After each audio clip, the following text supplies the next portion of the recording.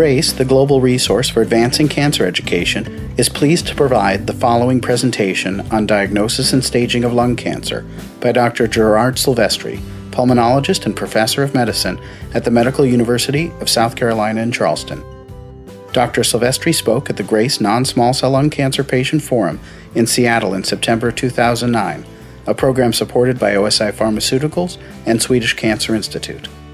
A transcript as well as a PDF file with copies of figures associated with this program are available at www.cancergrace.org/GRACEcasts. Thank you, Jack. It's really a pleasure to be here. I think all of the docs that are from out of town, we get the chance every once in a while to meet with lay audiences and cancer survivors, and it's an honor. It's an honor and a treat because we just don't get to do this much. We spend a little bit of time with each of you individually in our office, but to get a group here so interested in learning, it's a great thing.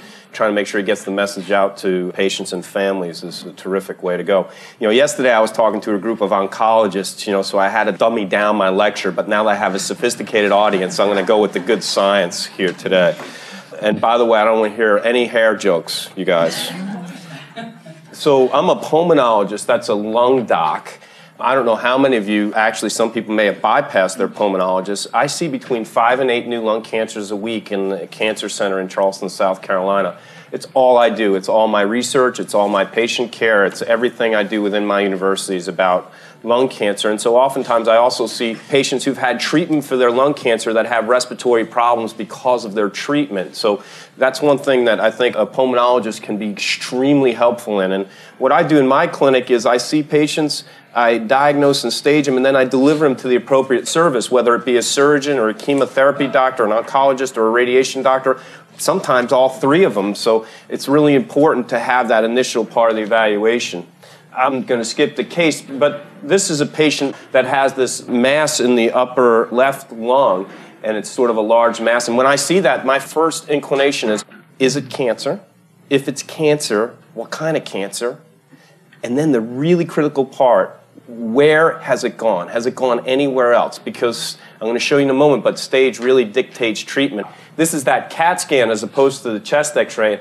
You guys, I actually take patients and show them their CAT scans all the time, and sometimes a picture's worth 1,000 words. And just so you know, if you can imagine, what a CAT scan does is slice you like a loaf of bread. So if their head was behind their screen and their feet are out here, we're just taking slices, and that's the top of the chest up here. And you can see the breastbone in the middle. These are ribs coming around. This is the left side of the person's lungs, and this is the right side of their chest. And that's the wing bone in the back, and there's the vertebral column. So if the person's laying down, we just looked at one individual slice of that loaf of bread and found this mass.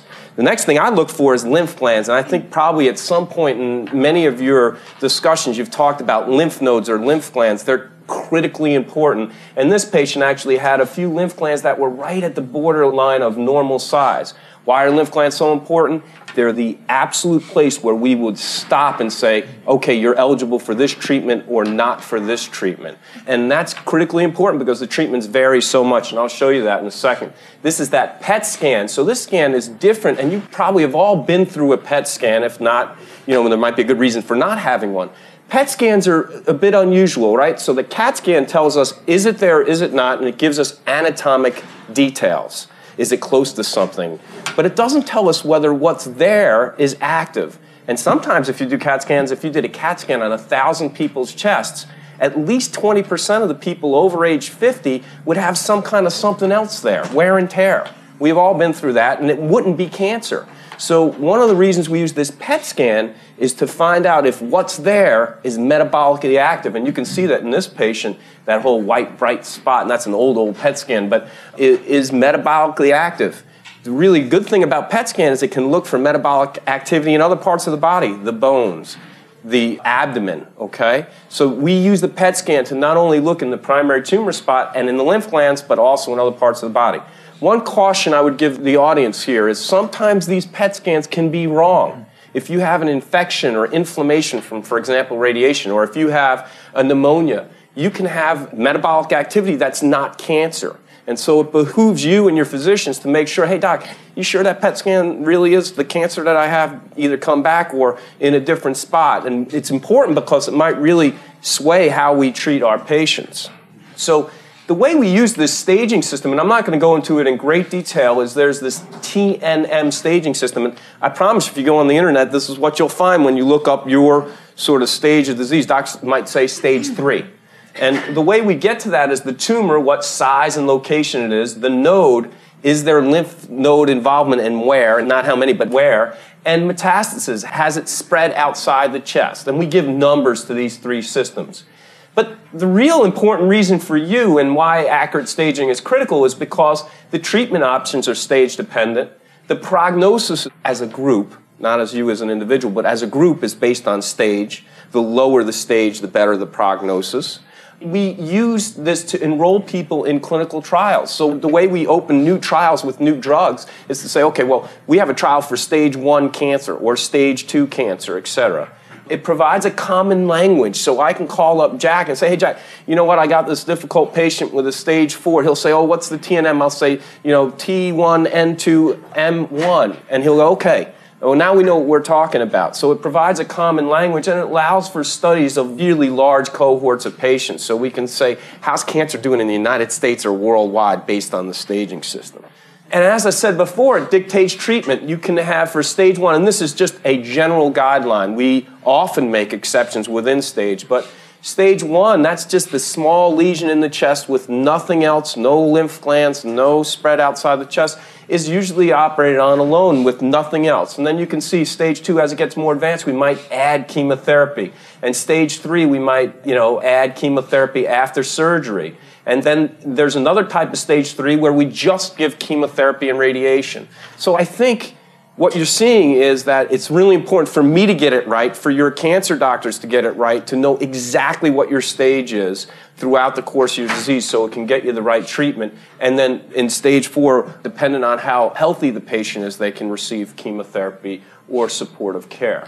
So we were looking at that case, and there's a whole bunch of ways that we can make a diagnosis of cancer. Sometimes if the patient's coughing up a little bit of blood, we can actually spread that out on the microscope and look at it and say that they have cancer just by doing that without any invasive tests. A bronchoscopy, if you break that down, bronchus just means airway, scope means scope, right? Bronchoscopy is what I do a lot, and that's a scope smaller than my pinky and very flexible and hooked up to a TV screen. And what we do is numb patients' throats, give them intravenous medicine to make them sleepy, but they're not always completely asleep. And I can take that scope and look down into your lung and take biopsies of different areas. So that's bronchoscopy. Sometimes surgeons actually make a small incision in the chest, mediastinoscopy, and look in the middle, media meaning middle of the chest, for lymph glands. So that's done in the operating room. Transthoracic needle biopsy, trans meaning across, thoracic means chest. Numbing up the skin on the chest and putting a needle directly into the chest so that we can take a biopsy. Video-assisted thoracoscopic surgery, video meaning video, assistance means the video gives you assistance. Thoracoscopic meaning chest, and surgery meaning the surgeon does it. That's that sort of small surgery. We're doing it a lot in the abdomen to take out gallbladders, but now they do it in the chest as well. I'm going to switch gears, and remember, now you guys are experts in reading CAT scans. This is the front of the patient, their breastbone. This is the back. Now there's one of these little tiny lesions that we talked about. Well, my scope can't really get out to that thing. That's just too far away. But this is the kind of patient where if we numb the skin on their back, we can put a needle right through there, and that'll take care of it in the biopsy. However, if we have somebody, and this is the center, this is where the lungs break in two, see that? The left lung airway and the right lung airway. If you have a tumor right here, well, that's a perfect case for us to look down with a scope and be able to take a biopsy. This patient has one of these lymph glands right in the middle of the chest. In the old days, what we'd have to do is have a surgeon make an incision here and go after that lymph gland in the operating room. And now, this is a bronchoscope that has an ultrasound tip on it. That's the same way we look at hearts with echocardiogram, or babies, the baby ultrasound. We can look at structures inside the body. They've miniaturized this tip, and we can look into folks' lungs and actually outside the lungs. We don't have any pain receptors in the airways, so it doesn't hurt at all. 5 years ago, I tell you this technology wasn't available, and what that's allowed us to do in an incredibly minimally invasive way. So this patient will go home an hour and a half after that procedure is done. And in this patient, I didn't know what that was. I suspected it might be a cancer, and we were able to diagnose and stage that patient's cancer at the same sitting. So pretty cool new technology that your lung doc can do. One of the things I wanted to bring up is we do this PET scan to help us find if cancer is outside the chest, is it anywhere else? And there was a trial in Europe that looked at either just doing a regular CAT scan and a regular examination in one group. That's a randomized trial. Those are those trials where they assign you to either randomly get one or the other. You don't even know which one you're going to be assigned to when you sign the permission slip. Because we didn't know would it be helpful to get that. And what we did find, it was incredibly helpful to get that. And what we found was that if the PET findings would really preclude surgical treatment, needed to be verified, so we needed to make sure that a positive was truly a positive. But the addition of PET to the conventional workup prevented unnecessary surgery in 1 in 5 patients. Imagine that. Some patients who would have gone to a big, huge operation unknowingly already had disease elsewhere in the body.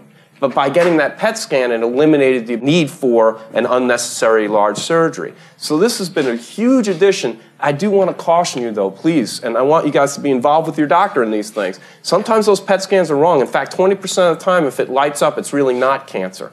So it's really good when it's negative. Sometimes when it's positive, we have to confirm that a positive really means positive. I just want to spend one last moment on breathing tests. This patient got some breathing tests. And those breathing tests help us to know whether you would tolerate surgery or not. You can't just take out the tumor. You have to take out a whole big piece of lung with it. And sadly, a lot of our people were smokers, and smoking causes emphysema as well. So a lot of times, our patients have both emphysema and lung cancer. And the way we look at these is about 40 years ago, they took 1,000 people in each subgroup, 1,000 people, same size, weight, sex, race, everything, and they did those breathing tests. So they averaged that value of 1,000 patients to get what's called a predicted value. What should you be able to do? A guy your size who never has smoked, who never had breathing problems, and then when you have your breathing test, we compare it. So what your doctor should be able to tell you is how you stack up against someone like you. And here are the way they look. And in this patient, there are a couple of values that are really important, but I just want to point out one, which is in this patient, first of all, I look at the height, 60 inches, a little under 5 feet, right? A little under 5 feet. And their breathing tests, we do these in liters. Predicted value for this test is 1.29 liters. So that's not that much. Most taller people have about 1.5, 2 liters in each lung. But this was a short person, and their breathing tests were only 0.89 liters, but that was only 70% of normal. So that person could tolerate getting some things taken out. We use 40% as our cutoff. This fella here was a bit taller, 74 inches. Their actual test was 1.26, right? But their predicted should have been 3 liters, and they're already down at below 40%. That person has absolute more lung function, but when predicted against someone else, this person would not be able to tolerate an operation. If you came in after your lung surgery with a lot of breathing problems, we'd get this test. We'd follow it for different types of complications of the lungs to make sure that we're not missing something that we could improve with medications. When patients are going for an operation and they have marginal breathing tests, sometimes we find out how much blood's flowing to the area that we're going to take out. So then we can calculate by subtracting out how much blood's flowing to there. That's how much they're going to lose after the operation. And then we can calculate, well, what are their breathing tests going to look like after the operation by using this test? Okay, so I wanted to go back to our patient that we just presented. Endobronchial ultrasound was negative. Their lung function studies were adequate. The patient was discussed at length at our tumor board. We do this now as a team, and the patient had cancer surgery. They ended up being stage 2, and you can see their final T and M status. They received some chemotherapy after their operation because that's what we do for that level of disease. You know, I could actually put in a bunch of other circles in here, but I just want to let you know, you might only be seeing your oncologist, but if your oncologist is worth anything, they're talking to the rest of the team, either in a formal setting or an informal setting. And we have all these folks here. What else did I not put in here? Well, there's the nurse clinical coordinator. There's the social worker. There's palliative care programs. There's clinical trials operations. Anyway, again, thank you so much for having me, and thank you for your attention.